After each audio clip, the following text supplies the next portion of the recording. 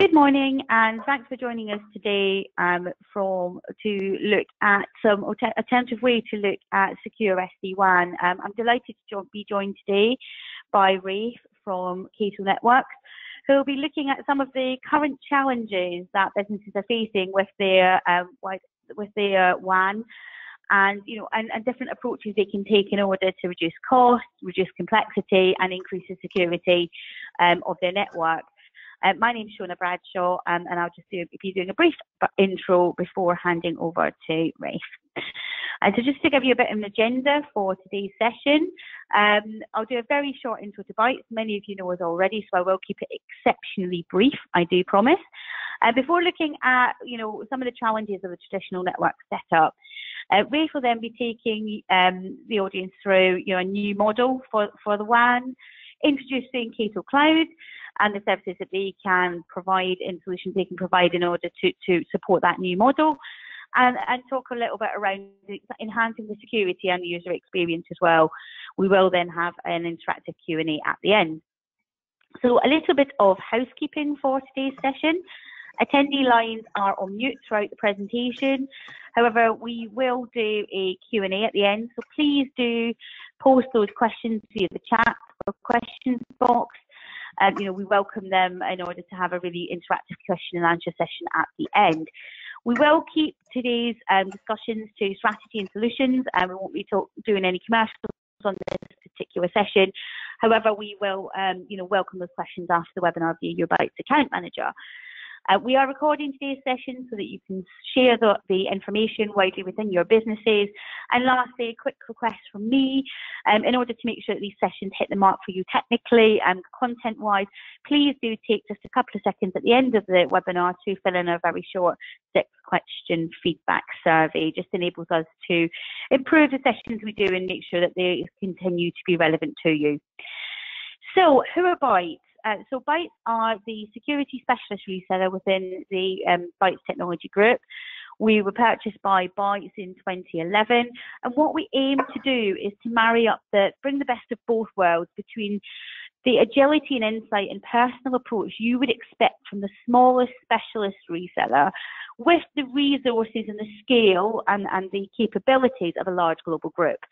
We're exceptionally proud and we really stand on the technical expertise that we have developed and that we offer in-house.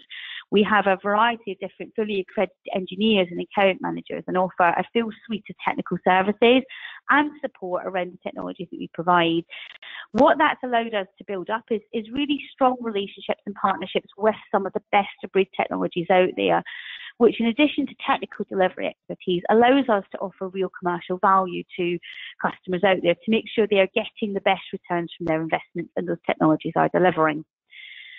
We work across the whole spectrum of information security, from the network, the next generation firewall and endpoint, traditional security, content security, breach and data management, cloud security, and some of the more emerging areas that are coming up at the moment, such as Secure SD-WAN, such as mobile authentication security, such as GNL, etc. So that's where we're really moving to and helping customers look and scope out their business at the moment. So what do we do and what do we offer to customers? So we aim to be that extension of your in-house technical team that will allow you to focus really on what you're best at. We can help businesses with security strategy development, technology mapping, market reviews. We provide training and knowledge transfer services. We have in-house direct-to-engineer support 24/7. We also offer a variety of different technology delivery, installation, maintenance, and project planning services. So essentially, with a backbone that will help you get the most value and as quickly as possible from the technology investments that you make. So why are we talking to businesses about a new WAN? Why are we speaking about Secure SD-WAN at the moment? Really, the crux of it is it was very simpler to securely connect your organization to the resources it needed when you had predictable traffic flows from branches to data centers. However, the whole technology model in the industry has completely changed cloud, mobility, increased breaches, etc. The market and the scenario and the networks are becoming increasingly complex and difficult to manage traffic and difficult to ensure both security and ease of administration and ease of service for users. There are known challenges with traditional WAN and MPLS setup, reliability, the actual cost and overlay in appliances and having the need for distributed security appliances across multiple branches. The capabilities to support and ensure a high quality of service with mobile and cloud users. So what we want to start talking to businesses about is what the alternatives are. So today's session is designed to take you through some of the latest tools, the latest tactics, and the latest strategies that CATO, as a pioneer in cloud fast and in a new network model, can help and can sort of set your minds to be thinking about to look at a different approach. With that in mind, all that it remains for me to do is hand over to Ray, who will go into some more detail around some of the challenges and the businesses are facing and some of the approaches that you can take in order to resolve and ameliorate those challenges. Thank you. Over to Ray. Okay. Thanks, Shona.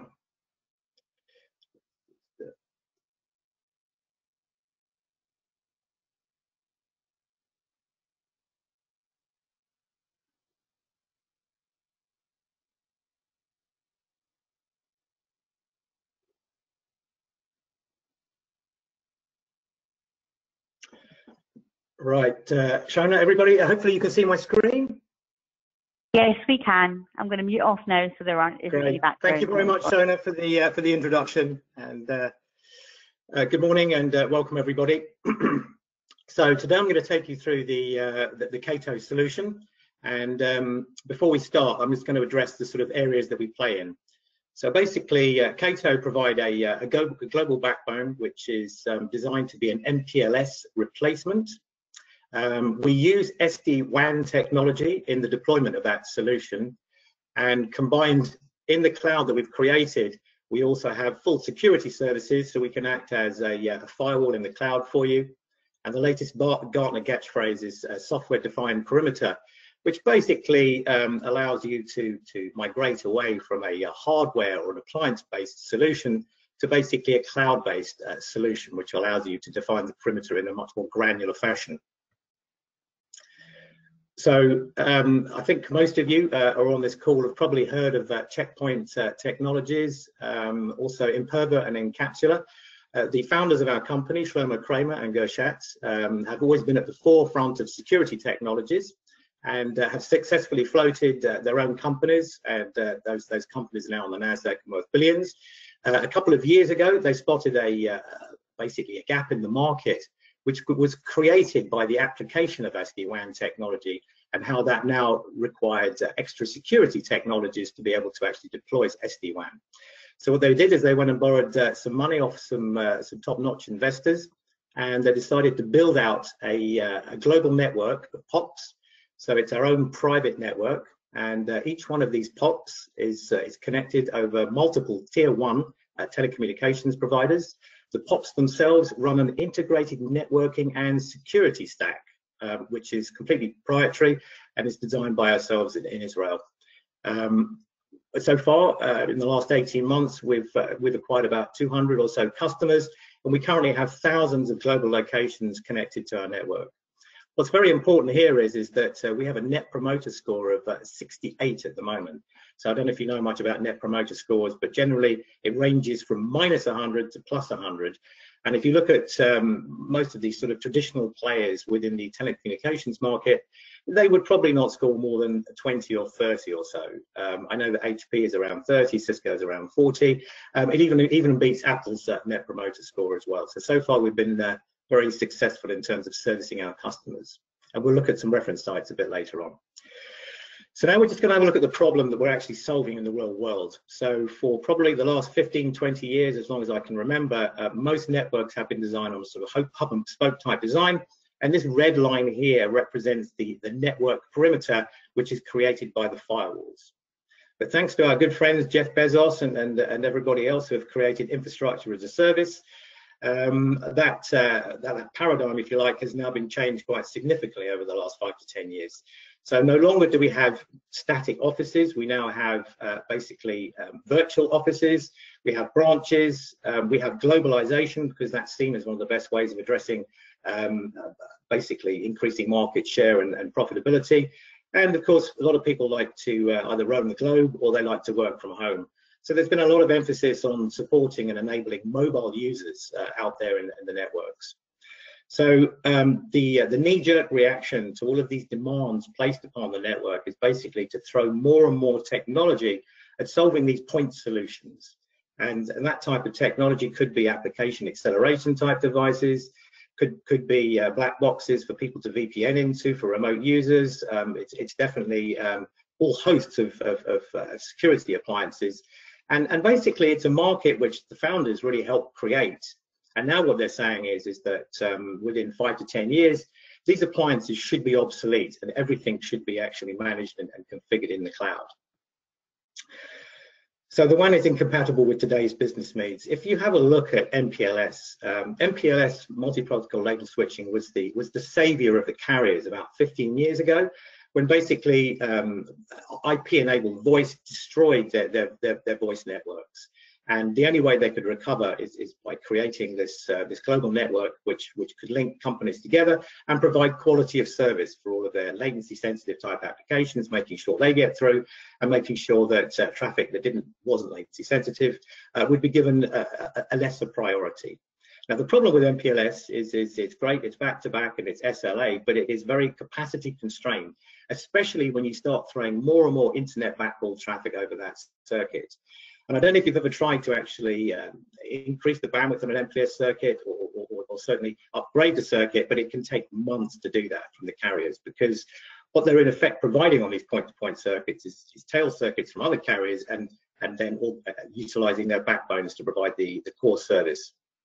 So a lot of companies out there have decided that yes, we're going to take the chance on the latency sensitive stuff, and we're just going to create a whole bunch of VPNs by putting firewall services out at data centers and branches, and hoping that the data and the round trip delays are as such that it doesn't actually interfere with any of the latest and sensitive traffic.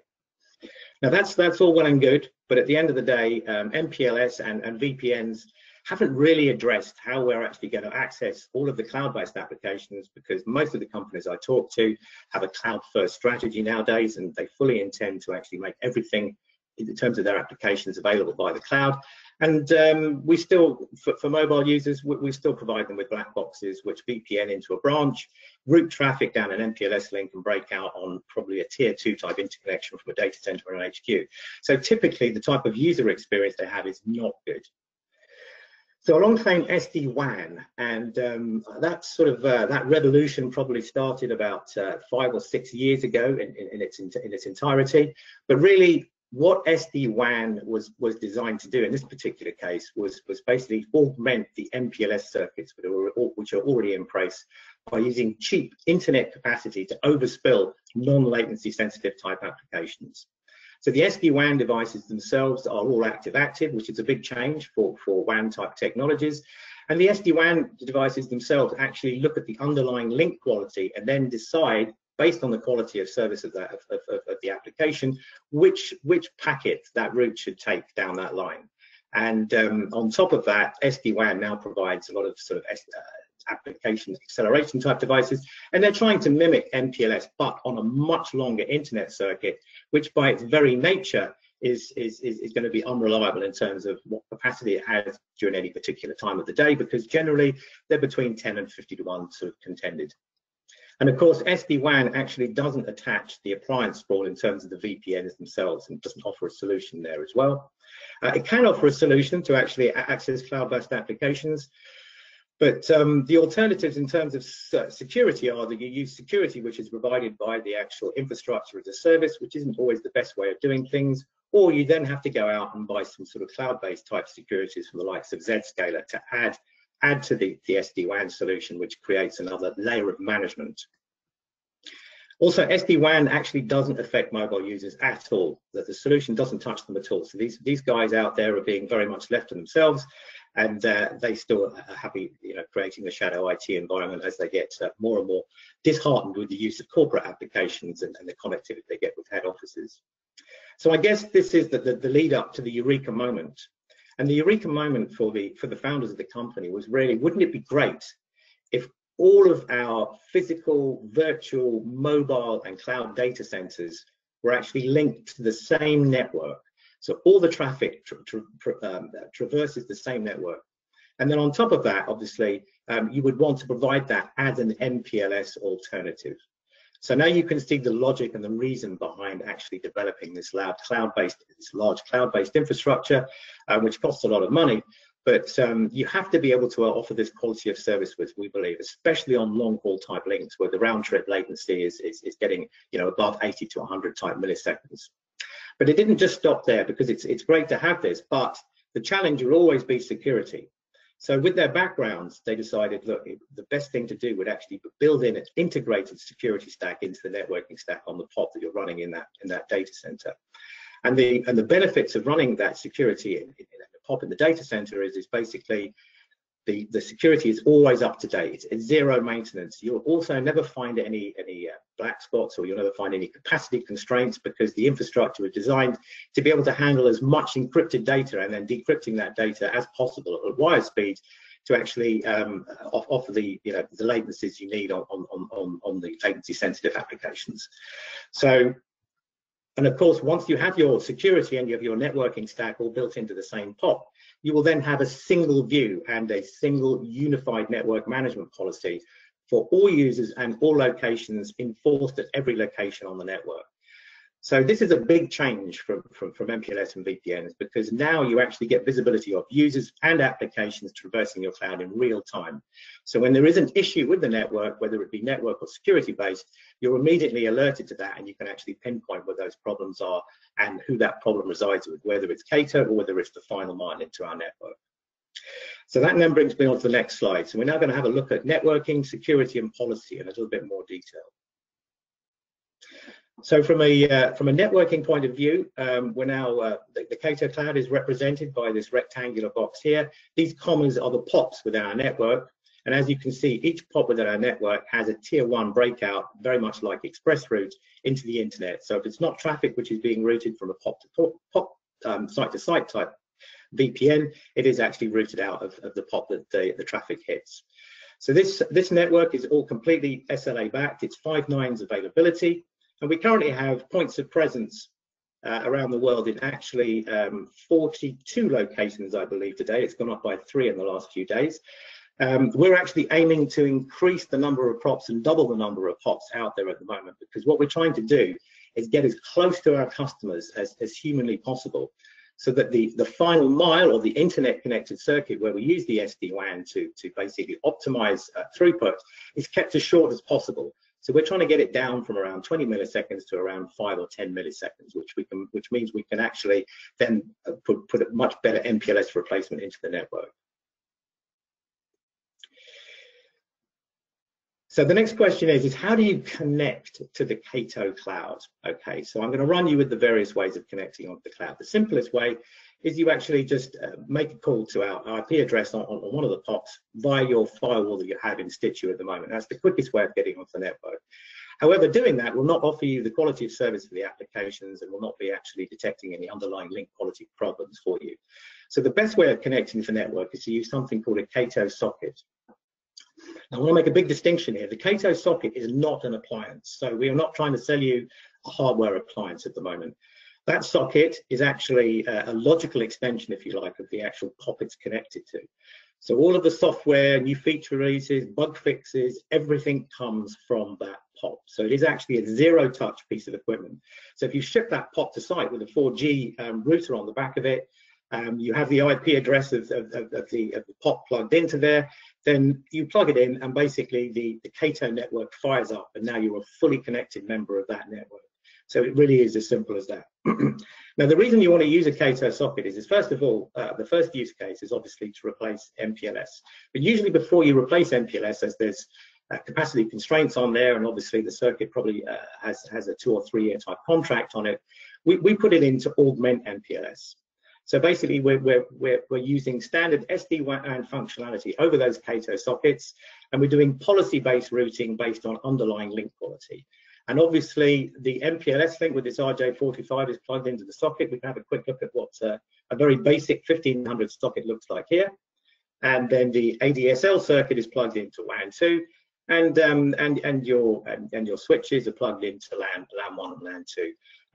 The actual CATO socket does act as a complete replacement for any firewall or routing type functionality you might have at that particular location, which obviously removes a layer of complexity from your network straight away. The other thing that SD-WAN does for you as well is application acceleration. We're not going to go into too much detail about this on this call because it's a fairly complex subject, but we use standard application acceleration techniques like, for instance, forward error correction, where the POP acts as a proxy for the TCP packets and resends any drop packets by mirroring them or down another link instantaneously, so that the whole connection doesn't complete without any lost packets at the destination site. Of course, the positive and the user benefit of using the CATO socket rather than appliance is that when the MPLS link expires, it's now possible for you to route all of your traffic over the CATO network, including all your voice and latency sensitive Citrix type applications as well. So this is the big difference and where we sort of step now ahead of the competition in terms of the other 50 SD-WAN type providers out there. The other ways you're going to need to connect into our network are obviously with data centers and mobile users. We try and make this as painless as possible. So in terms of cloud data centers and applications residing in those data centers, we can use a few ways of connecting. We can just connect with the firewall they provide us and point that towards the IP address of the POP site, or we can use something called a virtual socket, which is a virtual version of the CATO socket, which spins up on an ESX machine and is very simple to install. But we'll give you full SD-WAN functionality now to control this link into our backbone. So you'll be getting all the quality of service and link degradation mitigation type techniques that we apply on the MPLS links. The last and the fourth way of connecting to the network, and the people that we haven't forgotten about because we feel these people are very important, and that's a growing community of people in the network of the mobile users. And the way that we address this is with something called a CATO client. Now, this CATO client sits on any operating system. So whether it's going to be Apple, Microsoft, Unix, whatever, it sits on any operating system on any device.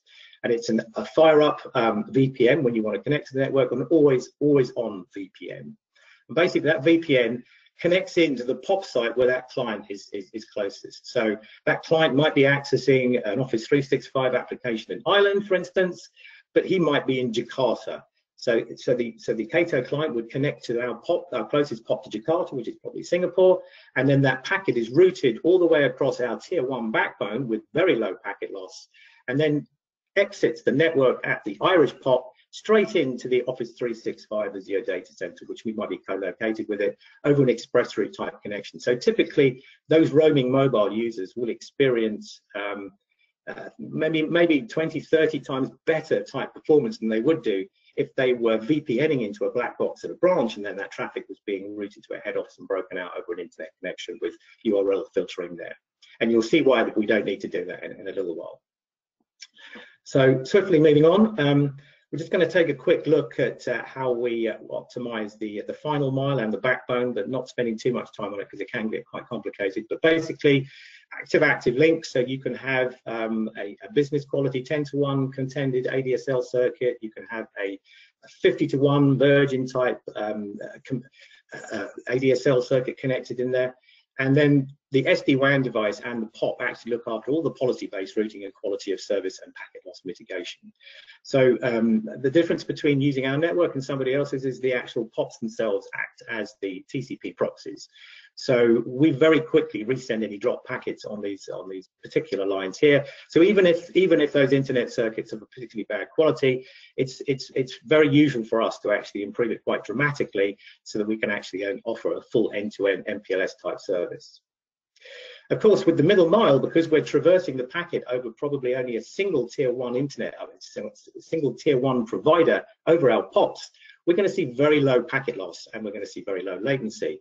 So what we're going to be doing then is actually increasing the size of our packets, our TCP packet sizes between our POPs and our private network, increasing the throughput quite dramatically, even above something like MPLS, which doesn't use these type of techniques. And then, as we just discussed, data centers connected to our POPs, or basically connected over a tier 1 express route type connection. Anyone on the CATO network will have the fastest possible route to their infrastructure as a service, and basically should see 30, 40 times the type of improvement in performance and access in their circuits, especially if they're mobile users and they're roaming the globe, and they could be a long way from those infrastructure as a service points of presence. And of course, we apply the same techniques on the final mile as well. So, security. Right, so this is the bit where we really do, start to leave the competition, and we really start to differentiate ourselves and become extremely disruptive in the marketplace. So built within each one of our POPs, and the CATO Cloud POPs are again represented by these comma marks here. The cloud is actually the rectangle. I'm not sure why we're using rectangles, but we do. And of course, the secure internet breakout at each side.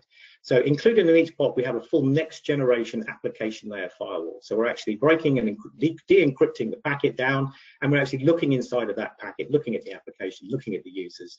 So in terms of reporting, you get a much richer feature set. Also included with the security is a full URL filtering at every one of our POP sites. So it's typical URL filtering, 20, 25 type websites which you might go to or not might want your mobile users not to go to. So that include things like gambling. You can actually block on a URL type basis, single URL type basis, but we have a whole security team keeping those websites up to date. So as we see new gambling websites out there come up there, we add them to those subsets. And that's all included within our service. And we'll talk about how we actually price this a little bit more at the end. What's not included with the connection to the CATO network, and they are add-ons, are the advanced threat protection. So that's anti-malware, antivirus, and IPS type stuff. So the reason for that is this software, this proprietary software, runs on very, very powerful servers. And we have to basically de-encrypt that packet and have a look for malignant type malware, which might not have broken out of the command and control type stage already, and then re-encrypt those packets and do that at wire speed, which is something very difficult to do if you're using appliances to do this, but we have the infrastructure and the processing power within the cloud to do this, but offer that as a service as well. And then, of course, you've got the full network forensics, and you can take all of these security reports, send them out to a syslog or a SIEM type device, so that you've got full reporting and compliance. So what really changes here is, because we've integrated security as well, is we actually have a much holistic view of the network. So this is what enables us to actually see everything traversing the network, and then relate those security events to perhaps networking events which are occurring on the network. So if we see a brownout or a slowdown in a particular internet connectivity from a particular site, which affects a particular application like voice, we'll be able to correlate that together, and we'll be able to determine what the problem is and what the resolution for that problem is. It might mean that you have to go and get another internet provider service there, or put a 4G device in there for backup, but at least it gives you the options and it gives you the visibility so you know what's going on. A lot of people always ask, how do you, if you're not breaking out into the internet and you're doing site to site, that's very easy to set up site to site type connections for everybody, and it's very simple to using a standard firewall. In fact, the whole URL is very Apple-esque. And if you want to see the URL action in more greater detail, I would suggest you just go to YouTube and type in CATO, and you'll see a labyrinth of videos on there, which show you how to configure the network and how we can get more improvement in performance. But it certainly runs you through the whole interface itself.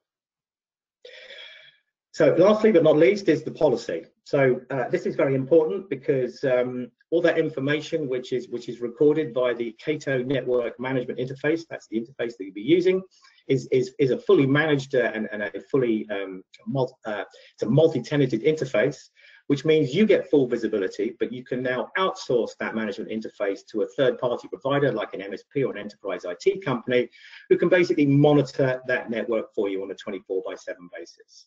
So you can also allow them to add moves and changes for you as well, and take full control of the network and provide that as a purely managed service to you, which includes the CATO cloud and the last mile internet links as well.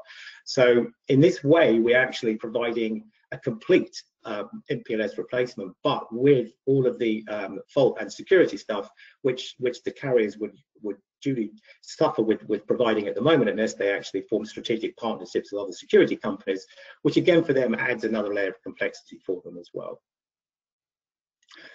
So really what CATO are trying to solve are 6 particular issues all in one solution. And what I always say is any one of these 6 particular solutions could be enough commercially to justify using this CATO solution.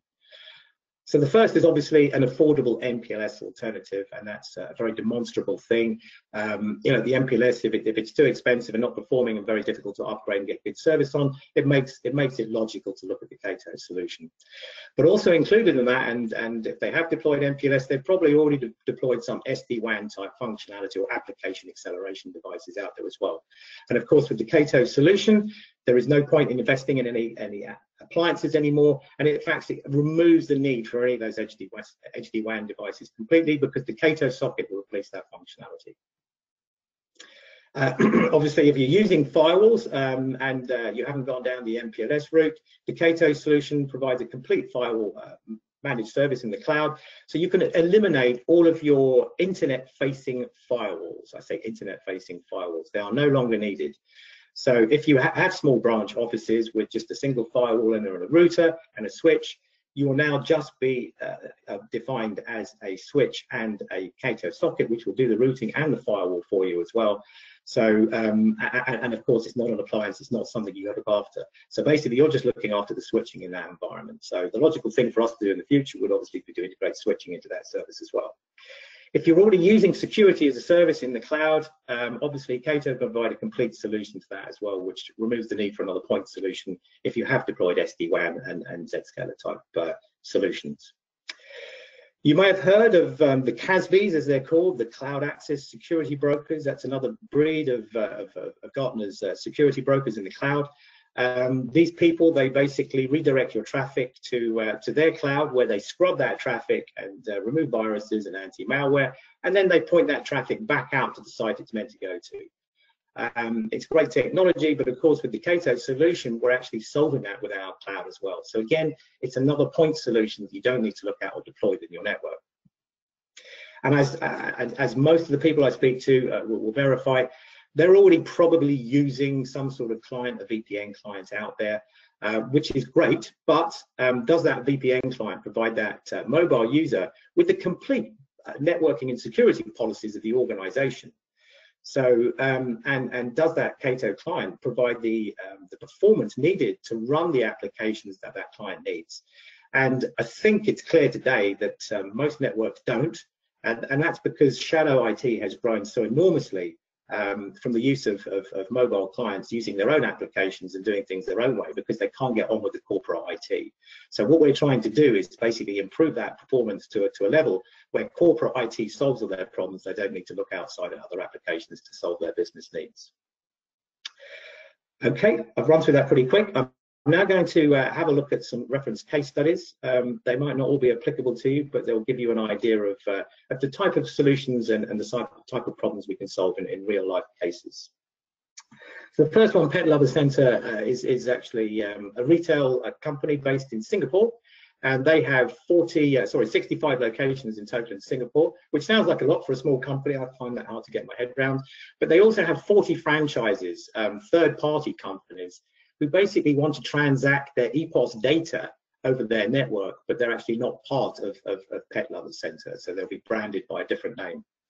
So what they did is they looked at the CATO solution, and they take very seriously the security out in the Far East, and probably more so than we actually even do in Europe and in the UK, because if retail companies out here get caught breaking the law, or they lose customer data, they tend to want to pay the fines first. In the Far East, they don't. So these guys, they wanted to actually have a fully implemented IPS and anti-malware solution, and they didn't want the hassle of deploying edge firewalls at every one of their branches. So with the CATO solution, it was very easy for them to build the complete entire network by using the CATO sockets to replace that functionality. And of course, the socket is zero touch, so it doesn't need any maintenance and software updates. It can just be shipped to site and plugged in and used.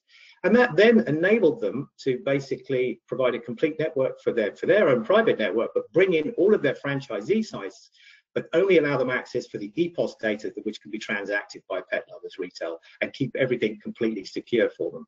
Hence, I say why the CATO management application is very much multi-tenanted and allows you to bring in new acquisitions that you might buy for your company, or third-party providers who provide services where it's important to be connected to your network and have email, but you don't want to let them get to the crown jewels. This particular reference case here, Fisher and Company, this was very much a reduction in MPLS costs. So this one's very simple to get around. They were using WAN optimizations devices. They were spending roughly $325K a year on MPLS.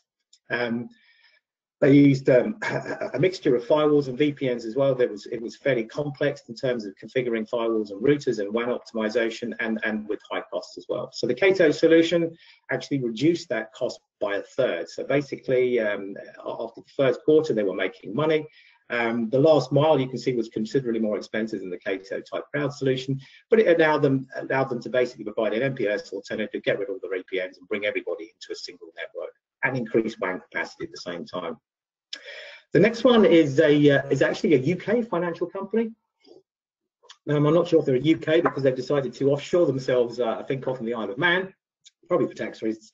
But these guys here, their issue was actually they had multiple infrastructures as a service, and the users are complaining that they had to log on and log off to all of these different cloud-based networks before they could get access.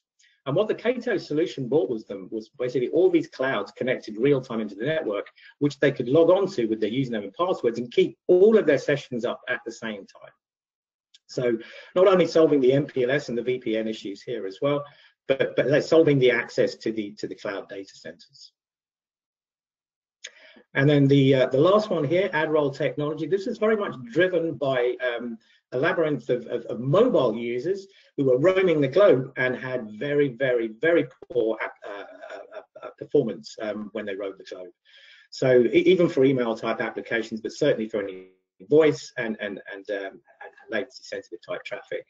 So this is what the network looks like now. Many of these people here are mobile users, and they're using our VPN to access the network. And of course, all of their applications and all their resources are freely available and open to them on our network with the security policies in place. So really, this is the final slide here before I hand back to Shona. I just want to run through, if you look here on the right-hand side, these are the 6 classic type use cases where I'm looking to tick the boxes for potential clients. Usually 1 or 2 of these use cases enough commercially to make the proposition attractive. Just a little bit really on pricing here. Everybody looks at the solution and thinks, wow, there's some great use cases here. How do we price it? We try and make this as simple as possible as well, in our Apple-esque way as well. And the way that we price it is very simply, it's just per connection onto our network. So basically for all physical, virtual and branch and head office type locations, we have tiers of bandwidth, which range from 0 to 25 meg, 25 to 50, all the way up to a gig. And we basically charge on a monthly basis for a yearly contract, which includes the socket as well. So we don't actually sell the hardware, we give it to you. That hardware can be deployed in effect in VRRP as well. And we have other hardware which has redundant power as well. But generally, that hardware is included. So all you're paying is a monthly recurring revenue for a connection into our network. And with that monthly recurring revenue, you get for free almost the URL, the gateway with the full breakout, tier 1 breakout from all of our POP sites, and the application firewall as well. So just 1 single fee for a year's contract. If anyone's interested and they want to have a look at threat protection and anti-malware and IPS, we can have a little bit of a talk about that later, but probably better to bring that online and have a one-to-one conversation about the costs involved there. But they're not enormous. We've tried to make it as scalable as possible and as cost-effective as possible, but it's very simple to price up. So if you have ticked 1 or 2 of these boxes here, perhaps 3 of these boxes, you think the pricing is very simple and it would be cost effective to move to us, then I'll be happy to have a conversation after this or set up a separate meeting. Okay, thank you very much for your time today. Shona, are you still on the line there? I am indeed. Hello. Yeah. Are you okay for me to hand back to you now, Shona, or take any questions from the audience? That's fine. I'd just like the audience to, if you've got any questions to raise, anything you've seen that you would like further clarification on, or any sort of technical questions, etc., please do take time now just to post them via the questions box or the chat box.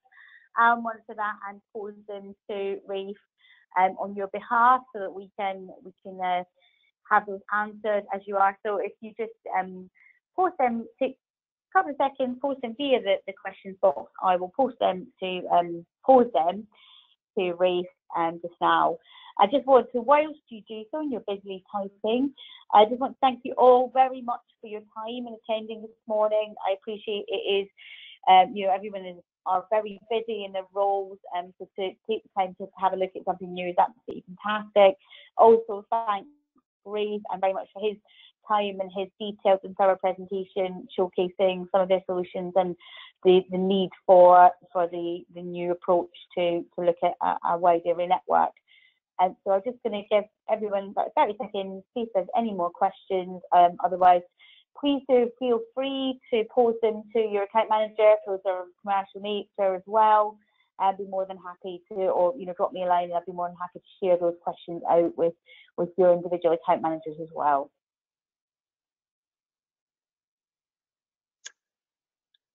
Great. So, any questions out there from any of the participants at all? Yeah. We all good? So I haven't had any questions come through, but as I say, we're more than happy to pose them via your Bytes account manager, at the end, after the session. So I will make sure that I share the recording with you all after the session as well. And thank everyone for joining us this morning. Thank you all very much for your time. Cool. Thank you. Cheers.